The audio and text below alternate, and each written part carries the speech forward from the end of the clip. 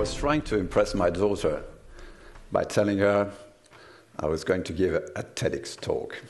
And she said, that's interesting, Dad. And what's your subject? I said, how can we avoid the next financial crisis? And she went, Dad, are you serious? I said, yeah. I mean, come on, that's so easy. You just go there and say, can we avoid the next financial crisis? Of course not. And you walk away. End of talk. And I said, hey, hang on a minute. Take a look at this chart. And she went, now, what is this chart? It shows you the performance of the stock market worldwide. And she said, stock market, that's your stuff. I don't invest in the stock market. That's your game in town. I said, yes, you do. You're working. If you're not investing in equities in the stock market, your pension fund does it for you. And believe me, quite heavily so. So this is a takeaway for you tonight. If you think you're not concerned by the stock market, actually you are. 3 things to notice on this chart. Financial crises happen when the bars go down. And look at the numbers here. They increase. Financial crises get worse and worse. Fact number 2, there's a recurrence in these financial crises. It happens on average every 10 years. Now, I'm not saying it's going to happen every 10 years, but there's a recurrence in financial crises. But more importantly, there's almost always a feeling of déjà vu when we get into a financial crisis. And you want to know why? Because since 1472, financial crises almost always occur for the same reason. 1472? Does that ring a bell to anyone? 1472 was the year the first bank ever was created. Not here in Switzerland, as some private bankers would claim. In Italy, in Tuscany. La Monte dei Paschi di Siena, 1472. And what is the single mistake which we have been doing? Mistake, not mistakes. Mistake. That's the one. Excessive debt. Be it in the government sector, in the corporate sector, or in the household sector, there's almost always a problem with too much debt in the system. Now, how can we avoid the next financial crisis? We need somebody to tell us there's too much debt in the system. This could be this man here. Now, who is this man? This is Dr. Alan Greenspan. And for 20 years, he was at the helm of the most powerful institution that impacts financial markets, the US Central Bank, the Federal Reserve. And look here what this man says. Him, and then his successor, because he's no longer chairman of the Fed. He says, you can only detect a bubble when it bursts. With that, you understand why we get financial crises since 1472, because nobody acts before they come. Now we need to define what the bubble here is. Let's talk about bubbles. Sparkling wine or champagne? Can you tell which is which? Okay, so now when I show these slides to my students, I tell them the following. Imagine that sparkling wine is government bonds and champagne is the stock market. Government bonds is a bit of a boring investment. You give some money to the government, and in exchange, they give you an annual income, a coupon. And in the end, eventually, at maturity, if everything goes well, you get your money back. The equities is more for the kind of people who are looking for growth of your capital, right? But it's much more volatile, okay? That's champagne. Just think of that. Government bonds, sparkling wine, champagne, equities. Now, imagine the following. After this talk, you're invited to a party, to have a friend of a friend. And he tells you, bring a bottle with bubbles. And you have the choice of buying sparkling wine at $20 a bottle or champagne at $40 a bottle. When I show this slide to my students, what they usually say, I'm a bit short of cash right now, so I go for the sparkling wine. You know, it'll be dark, it'll be late in the evening. Nobody will notice. I'd take the sparkling wine. Okay, now, next question. In 1 year's time, same kind of invitation, Also a different friend of a friend. And here you're confronted with the following choice. The price of champagne has tripled to $120.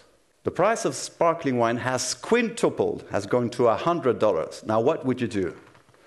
Show of hands. Who would buy champagne? Quite a few of them. Who would buy sparkling wine? Fewer. Who would buy none? Ah, now you're talking. This is very interesting because this is precisely what I'm aiming at with this example, is to show that this is a bubble. We're buying today equities not because they're cheap, because we're comparing them to something which is outrageously expensive, government bonds. And we say, $120 for a bottle of champagne, that's cheap, compared to $100 for sparkling wine. But I tell you what, when you see these kind of prices, just imagine one thing. Just imagine I add a zero to both numbers. Would you buy champagne at $1,200? Just because sparkling wine is at $1,000? So, there you go. This is a bubble. This is when you get a bubble and it pricks, it bursts, and you get a recession. This is when prices are insane. And when you look at these prices, you feel like laughing. And just say, ha, you must be kidding. For that kind of prices, I bring a bottle of sparkling water to the party. Okay. So Dr. Greenspan and his successor are telling us we cannot know ahead of the bubble if champagne at $120 is too expensive or not. Hence, we don't do anything. But when we get the financial crisis, that's when we come in play. That's when we get into action. But you know what? We get a problem. And that's the problem here, illustrated. I say, what is this? A central bank can bring the donkey to the fountain, but it cannot make him drink. This allegory, fantastic allegory, was given to me by Professor Jean-Pierre Dantine, who taught economics at University of Lausanne, before he became vice chairman of the Swiss National Bank. And he told me, Michel, remember, a central bank can bring the donkey to the fountain, but it cannot make him drink. Actually, this is the French version. In English, it's you can lead a horse to water, but you cannot make him drink. No matter how hard you try to show him how to do it. Now, what do we mean by that? What we mean is the central bank, once we get into a financial crisis, they open the liquidity tab and they tell the horses, come and drink my water. Who are the horses? The commercial banks. They must take all that liquidity from the central bank and inject it into the real economy to make the economy grow again out of recession. Okay. But if central banks do that, they are praying for commercial banks to follow their advice. But if commercial banks, they don't want to play the credit game, the economy goes nowhere and we get this. Japan is the textbook case for a total disconnect between monetary policy and the real economy. There's no guarantee whatsoever that the current policies of the central banks injecting liquidity after the financial crisis is going to work, because it depends on what commercial banks are going to do. Japanese horses have not been thirsty for the last 30 years. Why? Because they drank too much water before the financial crisis. They were providing loans to whoever asked for them. So they were full of non-performing loans in their balance sheets. So when the central bank comes and injects that liquidity, the liquidity, you know what it does? Instead of going into the real economy, it goes into financial markets. The banks in Japan, they were buying government bonds instead of providing loans to the real economy. The Americans have found a way to force the horses to drink. Yeah, that's true. It's called TARP. TARP is Trouble Asset Relief Program. This was implemented right after the last crisis we had in 2008. What you do is you go to the banks and you tell them, show us all your bad assets, all your non-performing loans, which is a polite way of saying these loans will never be paid back. Non-performing loans. Show us. Then you take them all and you dump them in a bad bank. Is that the policy?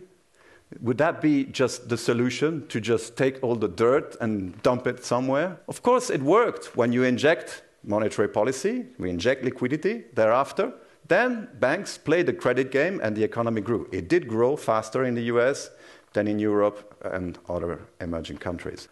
But that's clearly not the solution. Where it'd be that easy, we would know. Rather than just doing such extreme solutions, I believe it's much better to try and identify speculative bubble before they come. And here is one indicator I look at. When you want to assess whether debt is too high, instead of asking yourself, is it excessive or not, what you do is you ask yourself, is it sustainable?